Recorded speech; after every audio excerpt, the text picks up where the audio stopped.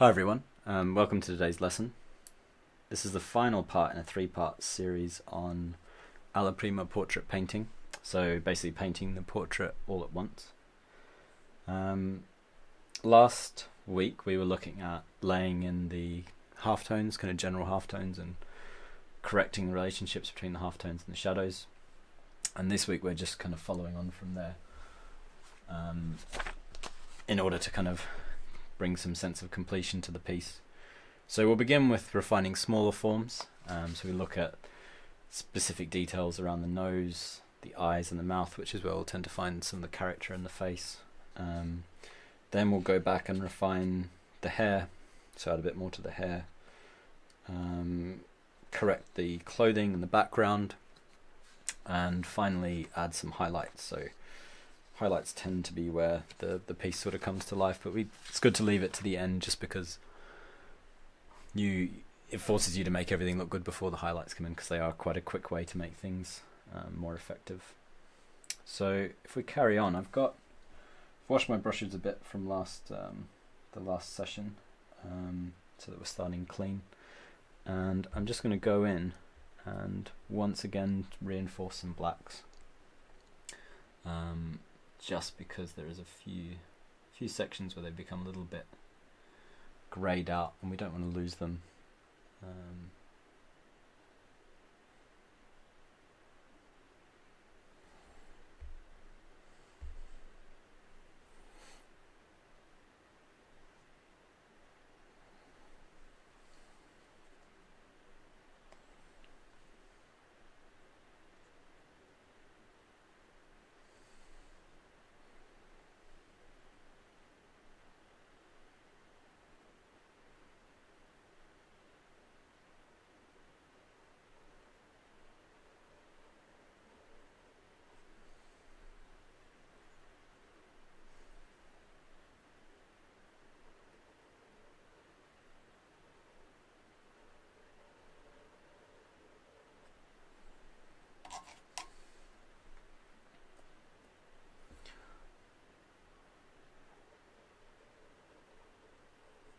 So once again, just working down this edge of the face.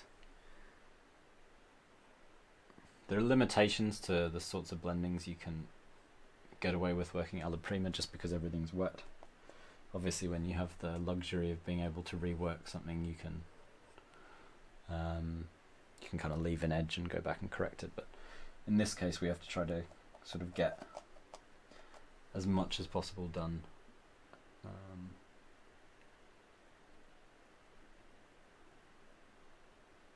While all the paint is wet, so you will have some issues with sort of smudging and that sort of thing, and that's sort of what you learn to cope with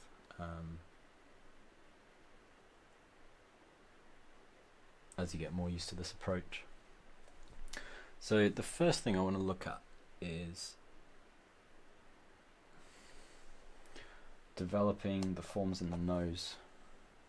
So at the moment the nose has a general structure, but we don't have any kind of specifics for what's going on with the nose. So I'm just going to give my brush a little bit more of a clean, and then using some of those darker halftone colours that we had from before, I'm just going to start rooting around a bit and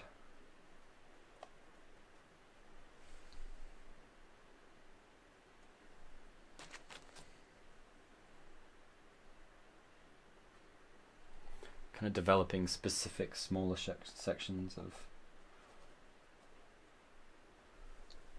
the nose.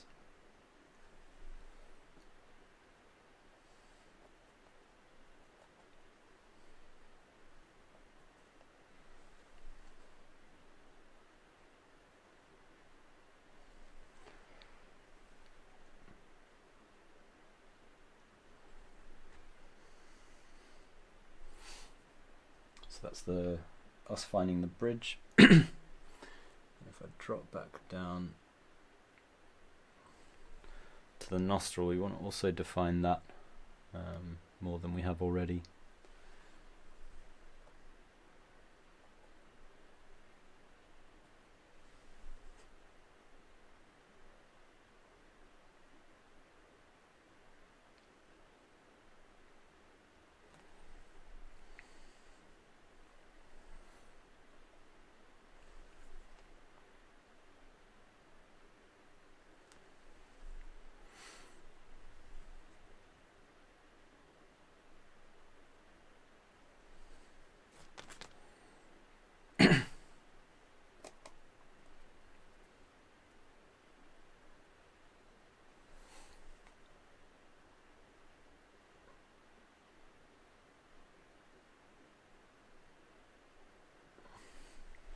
So at this stage you can use much smaller brushes.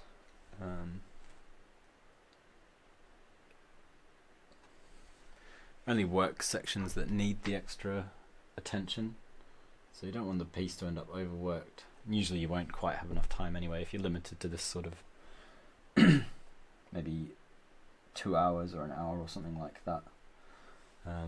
You can't really afford to add masses of detail.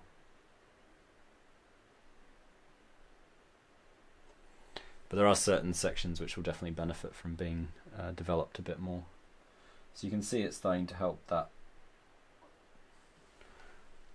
nose to have a bit more specificity about it by doing this stuff.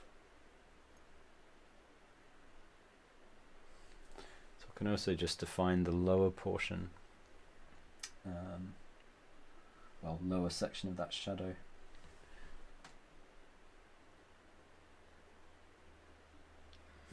As well, just give a bit more specificity to that shape.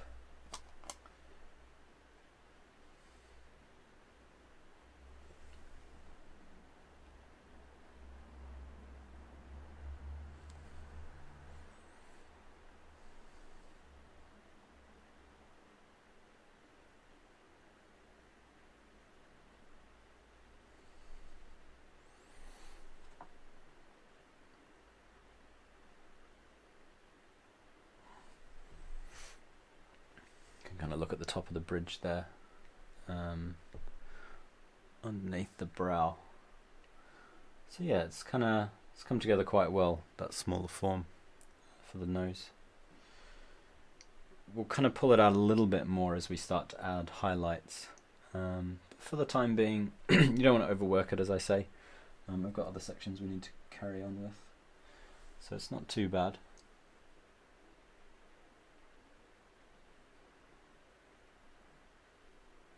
From there we can jump just across to the eyes, using similar sorts of colours.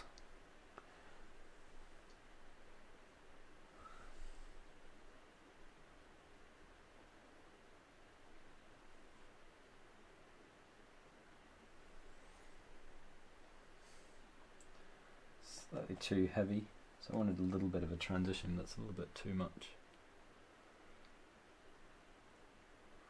for the lids.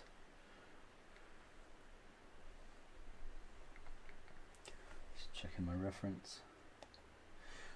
So we've got this lid, it's sort of doubling back from there.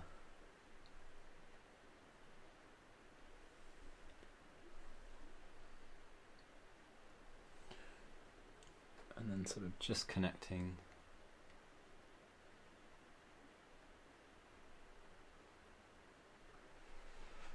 this top eyelid.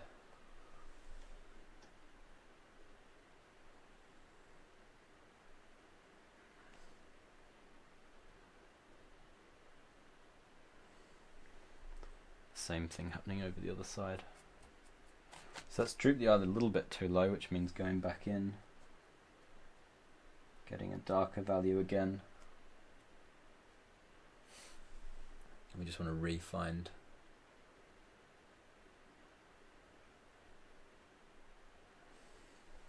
the shape of the shadow underneath that eye.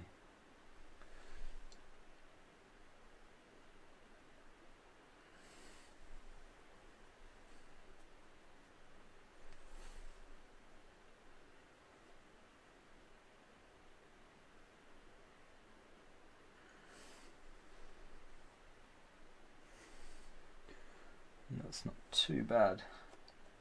So another quite significant smaller form you tend to find is just above the eyelid. The bottom of the brow tends to wrap down and create this crease, which usually ends up quite dark and defines the top of the brow. So I want to look for that here.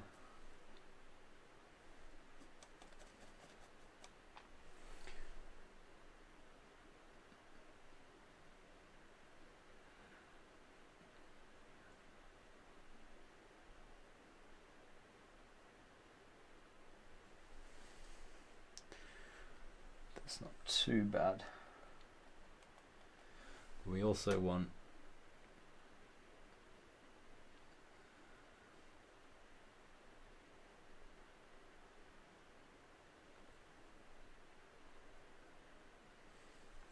to find the eyelid in shadow as well.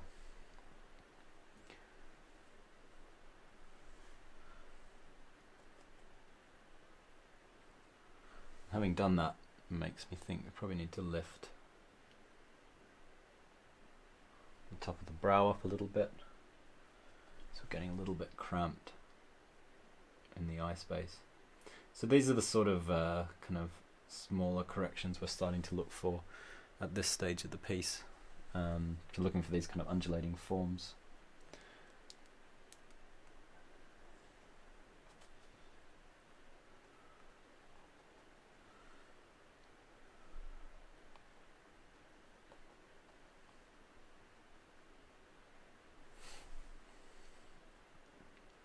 So the reverse of that eyelid is this bottom eyelid.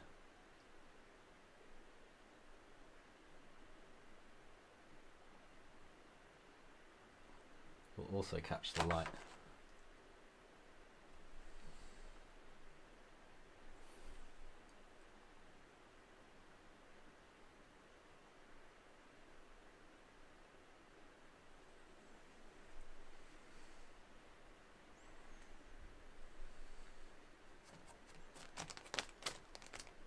So you can see it just gives a little bit more specificity to the forms of the eyelid. Not quite what I wanted to do there. Just trying to go back and add another slightly darker notch in here.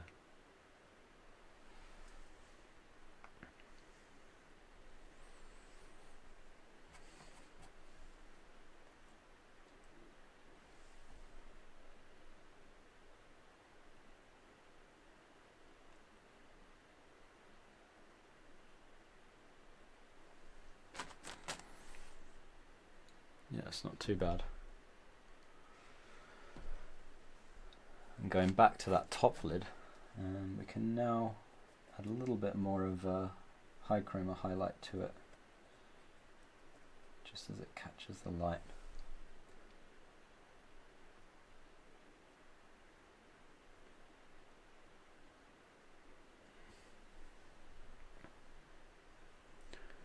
Something like that. There's a little bit of it that's just catching the light under the brow. It's a nice little detail to find under there. So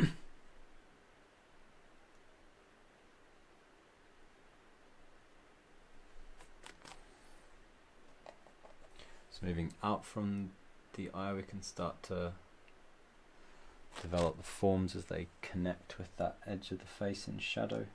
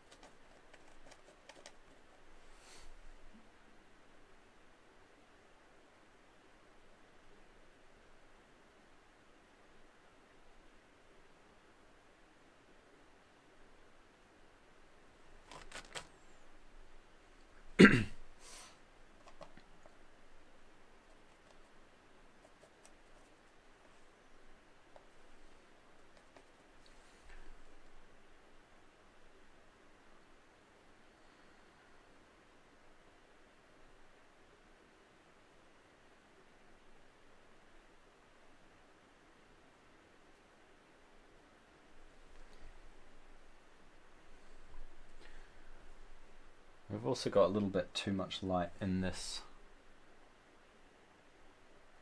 brow, so we can go and darken that as well.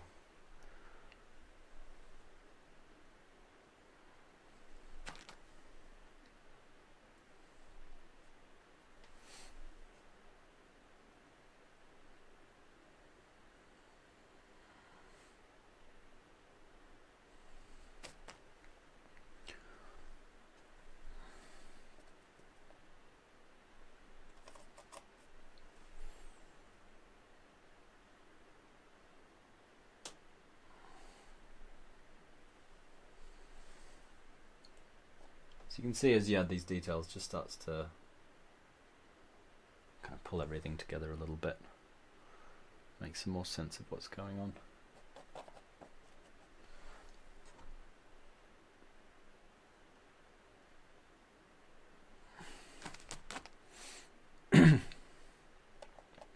Most of the forms up in the forehead are reasonably well established.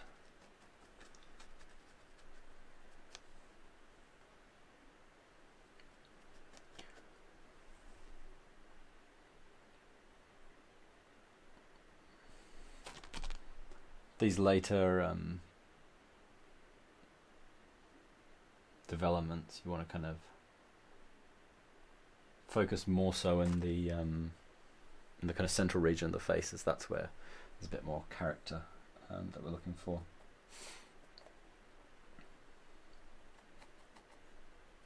But you might find there are always some little kind of subtle shifts that are worth trying to capture. Some slightly different sorts of planal things going on.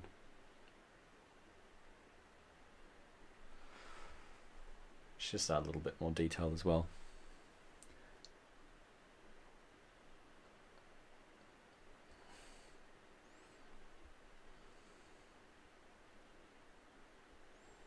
The edge of that brow, for instance. So a little bit more light that creeps over the brow rather than where the forehead kind of veers in a bit. And we could also look for possibly a little bit more yellow top of the nose rather than the kind of more pink section down below. There tends to be a kind of more yellow, a more red tip to the nose, whereas the top of the nose will usually be a bit more yellow, a bit more similar to the surrounding values. The lips aren't too bad. The lips we'll probably actually find from highlights in a moment.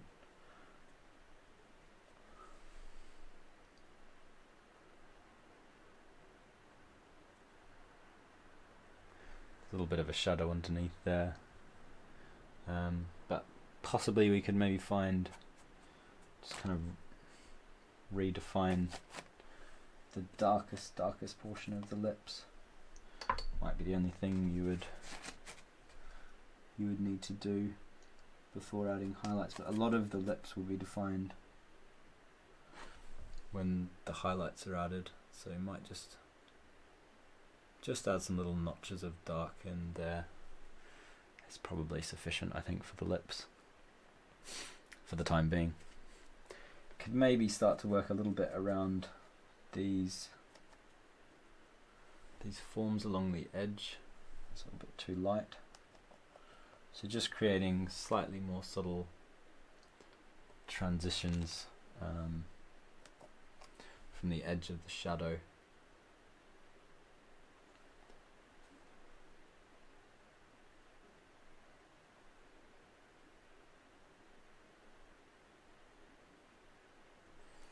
into the lighter portions of the face.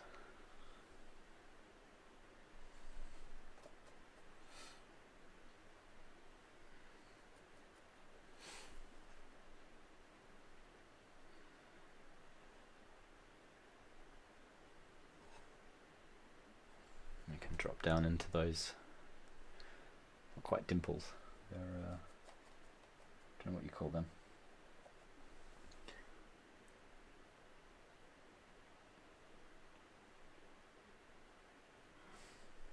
So again, just looking for where forms connect, how they connect and that sort of thing.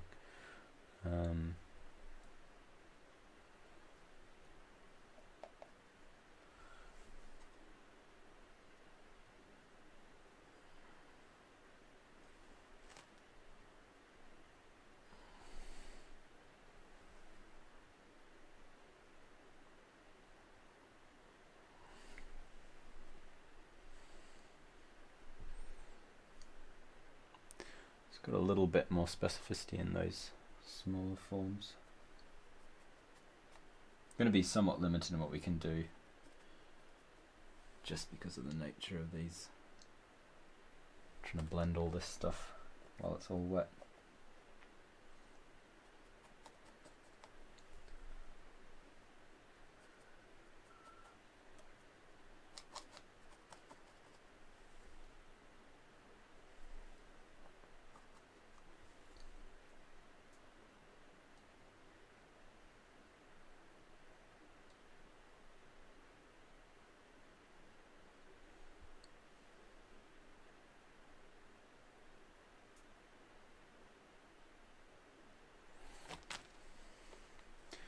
kind of naturally moving on from those small forms and the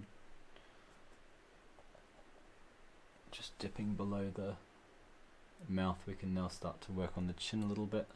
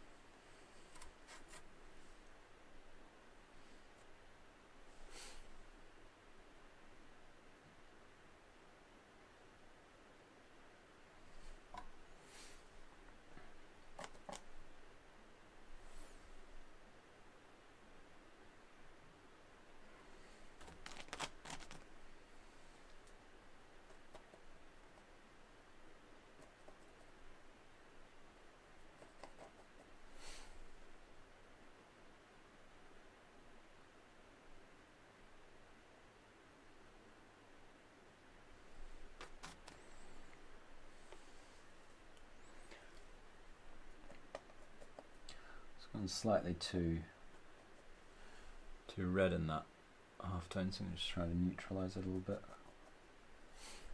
Maybe just a little bit of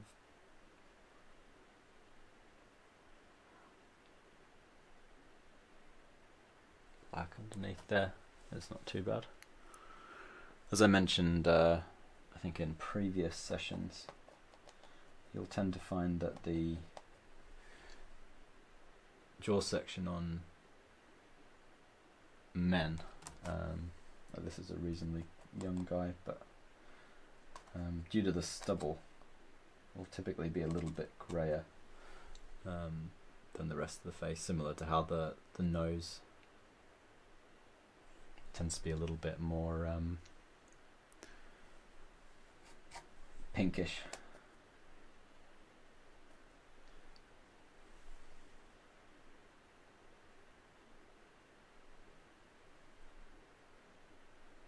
So you can see you can spend quite a bit of time developing these sorts of smaller forms.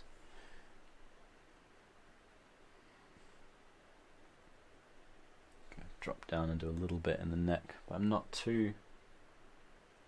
overly concerned with what's going on in the neck. We can develop some slightly more specific forms. We're going to look at some overlaps with the hair as well.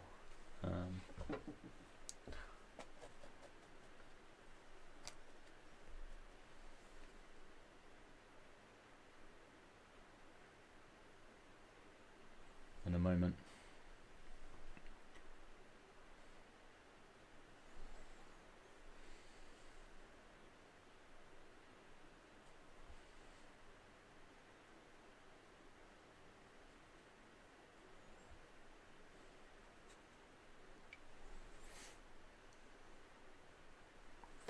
It's got some of those muscular forms in the neck.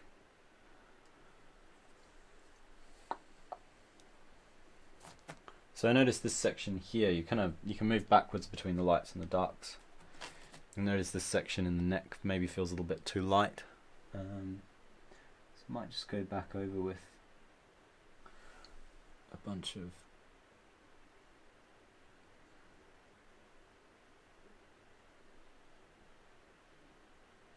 burnt umber just to darken it a bit.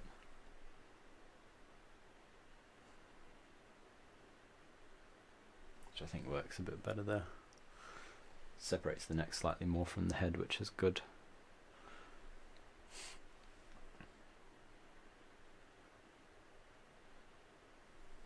Can also soften some of those transitions out of that shadow. But yeah, that's starting to come together quite well. So going to quite soon move on from these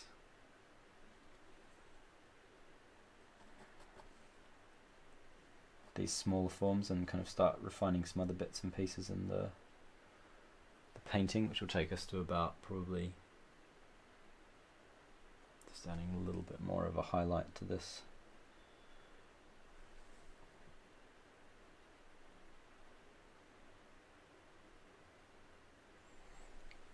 To this chin, just to make it turn a bit more down into those half tones.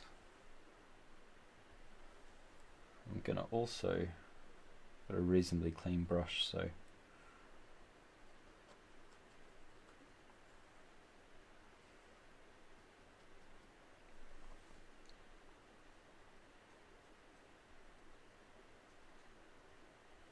just want to increase the value up there on that brow, and also this section of the brow that juts out just before we add the halftone. So I'm doing this with values kind of within the normal range. Can also work on this top portion of this nose just to make it a little bit more yellow.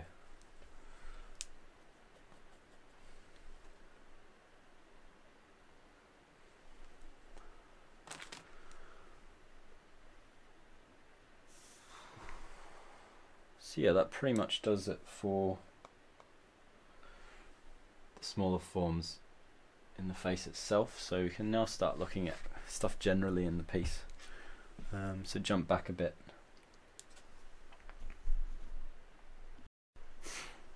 To the...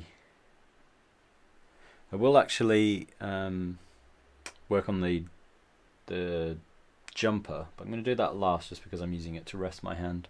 So I might skip to working on the hair for the time being. So I just want to add a bit more detail in the hair. You don't need to overdo the hair. I recommend using a reasonably broad brush. And generally you want to try to get your brush strokes to travel in the direction that the hair's going. You'll find brushes tend to kind of create, because they're kind of streaky by nature and they're made of hairs themselves, they'll tend to create quite a good approximation of whatever it is in terms of shape you're looking for in the hair. So I'm just going through adding some darker sections to the hair. Last time I just added yellow.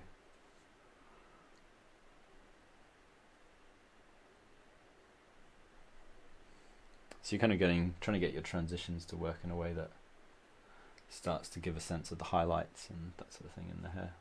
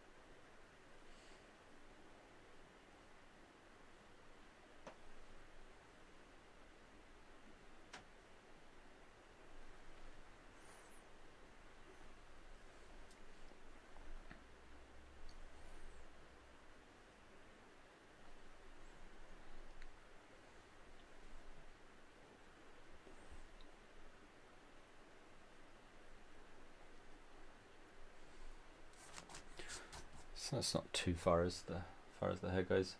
You can also add some sort of, it's probably a little bit too thick. You can add some sections that are kind of like thinner strands.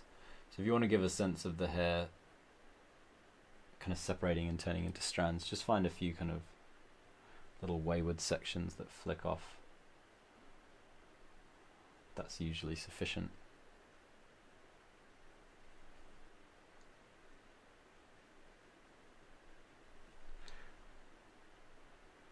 Something like that. Kind of gives a general sense of the hair without, as you can see, without adding a great deal of detail. And so penultimately, I'm going to do the background last, but we're just going to go in, I'm going to clean my brush, one of my brushes. We're going to go in and add our final highlights. These highlights are just going to be pure white paint. So there are certain places on the face, for various reasons, will be lighter than others, depending on, say, if the figure is wet or sweating or has a shinier face. Some people have more shiny or more or less shiny or matte faces. You'll get highlights in different places. Typically highlights occur, you might get sort of one on the forehead, that's quite common. You get some around the eyes. If the eyeball itself is catching light, there'll usually be a point which is bright white. So I'm going to put a tiny dot on this eyeball of pure white, and another one, a tiny one just there. It's quite subtle on that. It's not actually catching a great deal of light. I'm going to put a fairly substantial highlight on the tip of the nose, which is very often quite shiny. I'm also going to put a highlight just running down part of the bridge of the nose as well. So you can see that helps the nose pop out a bit and feel a bit more naturalistic. The other place on this figure we've got some highlights, looking at my reference, usually the lips will have some highlights, so just in here, kind of running along the top of that lip.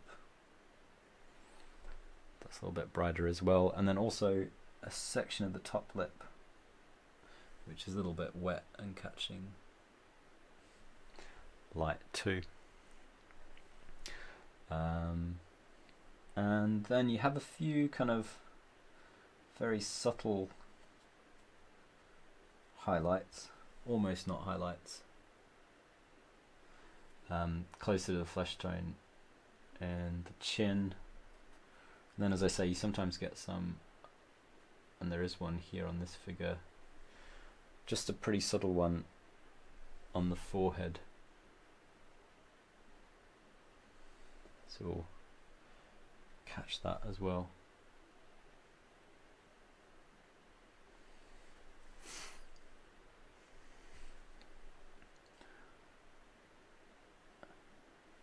I've also got some ever so slightly highlighted sections on the tops of the cheeks with this figure, so I might get them in as well. Yeah, they help a bit. They feel right within the context of it.